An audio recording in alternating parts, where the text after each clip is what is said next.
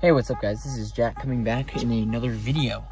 This one's going to be a very special video, as this is going to be one of my first few PC update build type things, I guess you could say. So we're currently at Micro Center.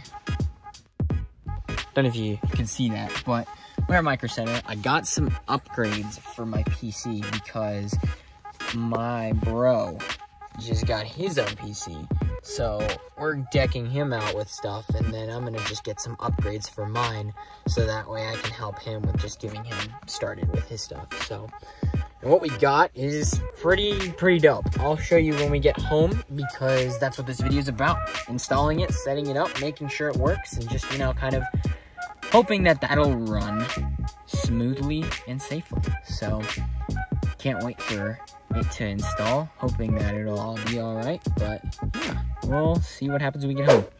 All right, so we're back home. It's a bit later than I thought I'd be doing this.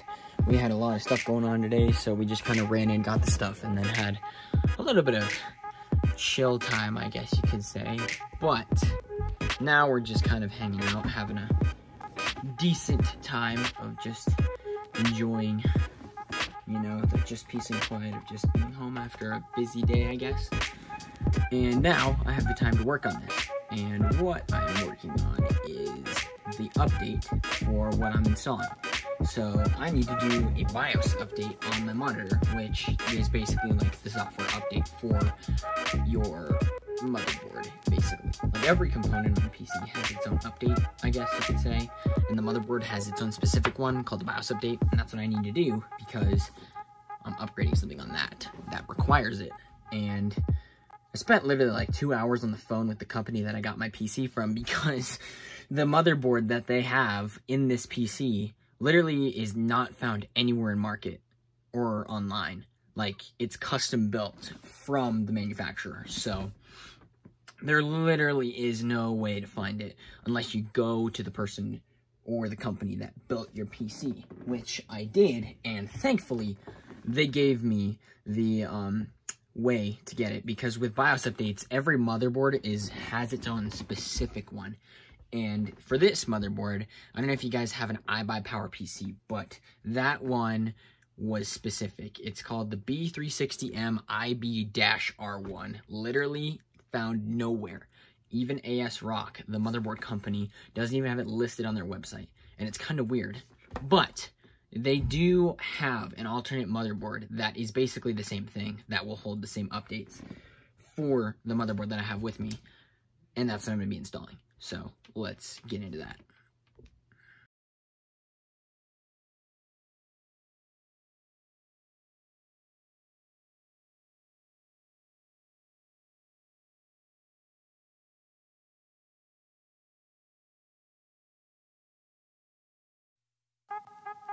Okay, so I have a ton of explaining to do, because this is a few days after I first tried to install the BIOS update, and what happened is the motherboard that I have is literally an off-brand motherboard, so it's an adaptation of the one that is actually in stores.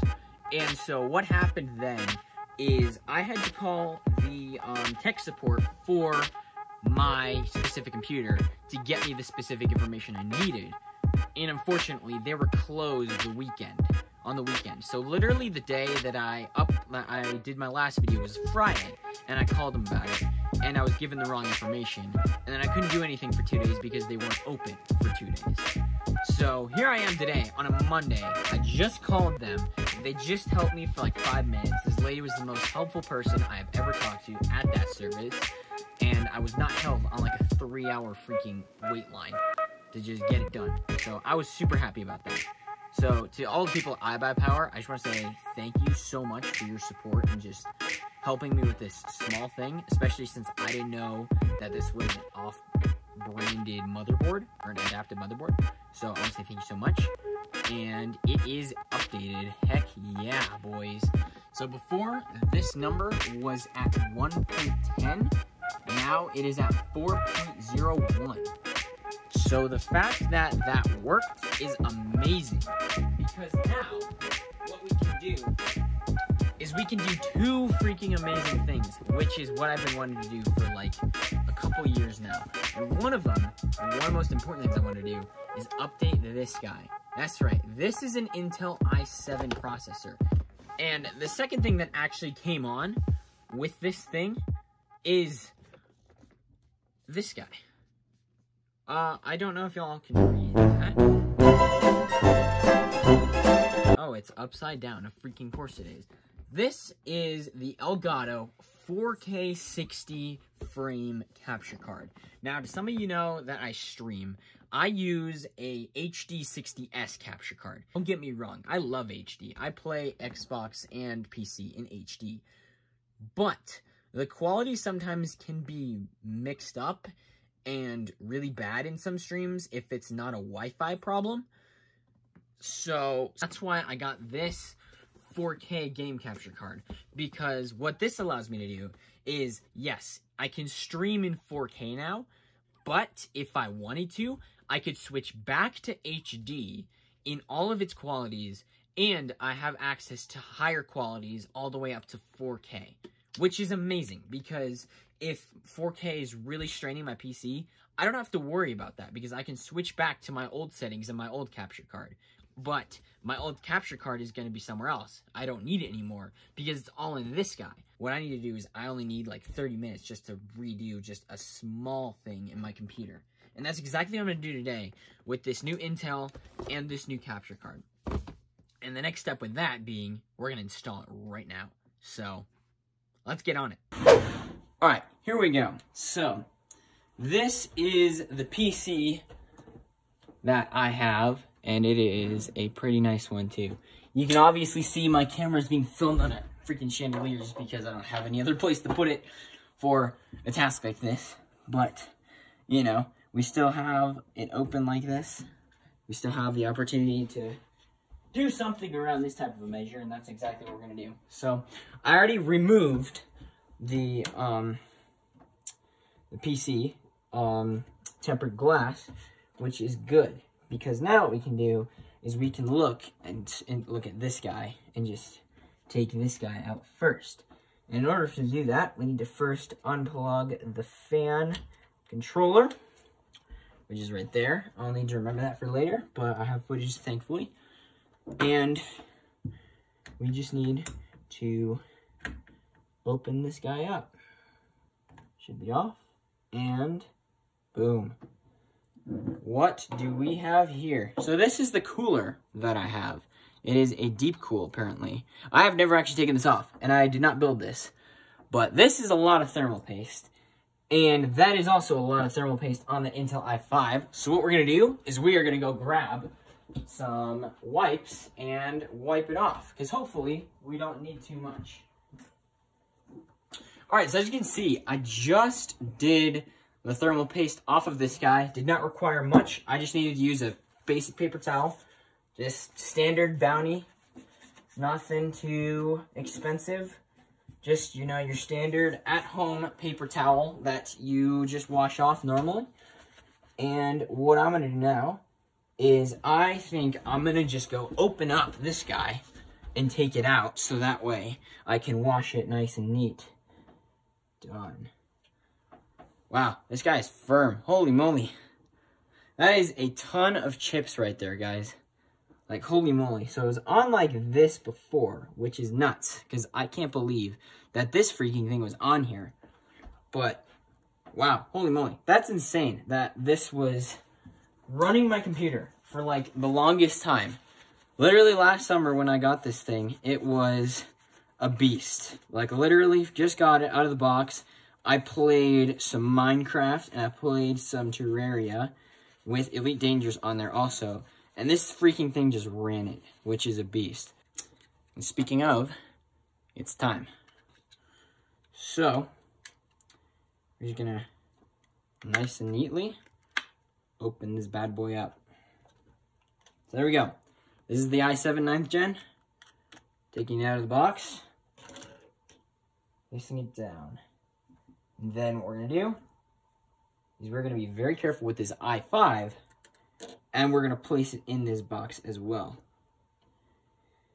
Nice and neatly, fits inside, and done. So we have the i5 if we need to install it later on. But if you guys are planning on installing a new CPU, I highly suggest that you put it in the box that you got the new one from, because this is the only way that this will stay in like pristine condition. You don't want to put it in like anything Ziploc or where air can get in, because that'll ruin the quality that it has. There we go. Nice wiggle. So it fits. Thank the Lord. Now we just need to put this guy on. So there we go. Okay. I was a bit nervous there because this guy literally was just applied a ton of pressure. And I was just like, oh shoot, am I doing something wrong? So, but no, I'm not. And thankfully, it is nice and snug on there. So, all hopes aside that it works. But now we have our thermal paste, and there's many ways you can do it. I've heard that you just need a small rice grain. I've also heard that you need just, put a line down the middle. And I honestly want to make sure that I'm doing this right, because this is something I've never done before. But this is probably going to be the first of many times I install something like this.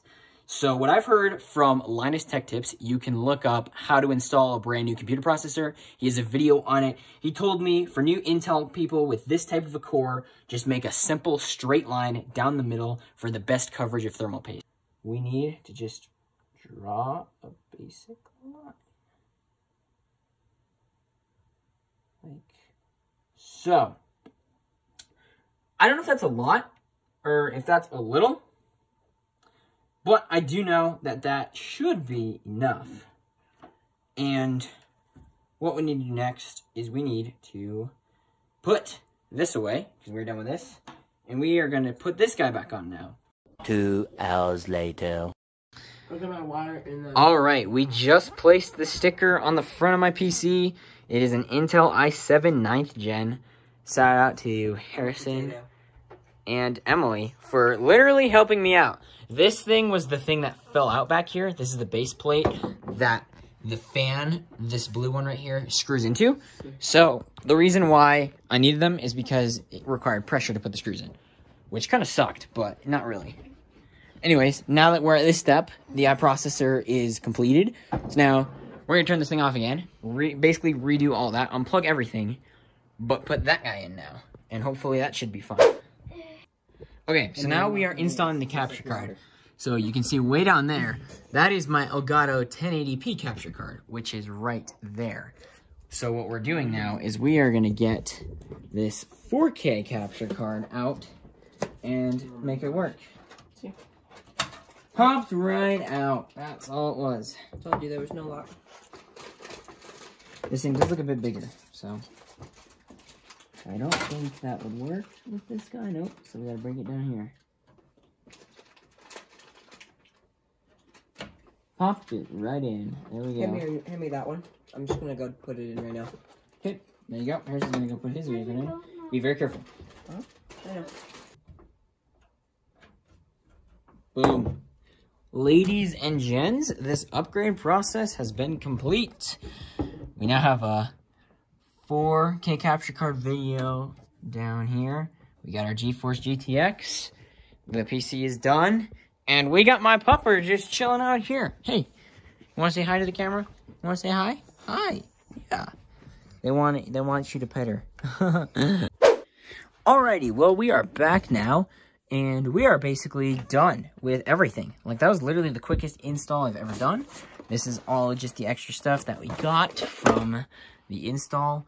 And now, we are just plugging and playing. So what we're going to do, so we're just going to bring you up, if that'll work. We're just going to slide this bad boy in back there. And there we go.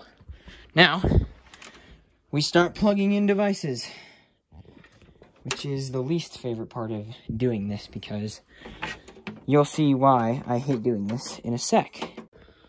Alright, so here's my constant struggle with this.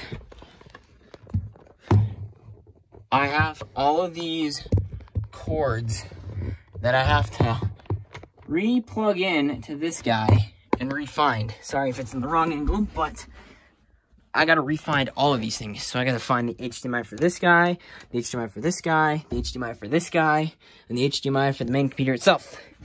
And then I need to plug in all the USBs, need to plug in the power, need to plug in all that crap. So this should be more or less fun, but not really.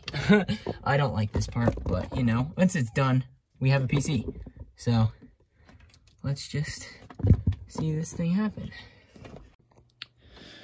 All right, so in order for me to actually be able to run this is the 4K capture that I have. In order to run that, you need to have some software, which is all of the things that'll make it run. See, like this, that's the capture settings. And all of these are amazing, but I need this guy, which will allow me to do 4K. And it's basically just like a capture card software. It's not really anything big. It's just something to where I can actually see and use the 4K video card. Alrighty, so the capture card was just installed, alright? Like, legit installed. And I'm pretty freaking happy about it because it looks nuts. I mean, I'm not gonna freaking lie.